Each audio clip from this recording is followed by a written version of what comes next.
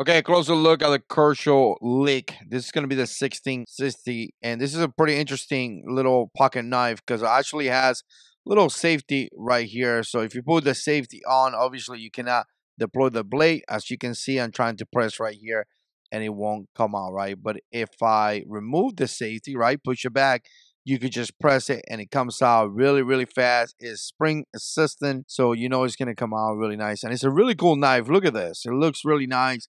Looks really elegant, really easy to carry, and it just looked like an excellent knife. I actually got this knife in a subscription box that I get to review, and it was sent to me. You can carry the knife tip down or tip up, but you're only going to be in this side right here. And obviously, as you can see, it's a frame lock. You could tell right there, right? Move it out of the frame, and then you can kind of close the blade, and you see a little bit of tension right there. Kershaw is a company that have been around for a long time. They're really popular on this kind of knife, so they're not new into the game, and they have a great reputation. So the steel is going to be 14C28N. They actually call this a speed safe assistant opening, made in the USA. The blade is going to be about 3 inches. You could kind of see it right there. Really interesting the sight in the blade as well. It's going to weigh about 3 ounces, which is pretty good. Really cool knife if you're looking for an everyday kind of carry small pocket blade.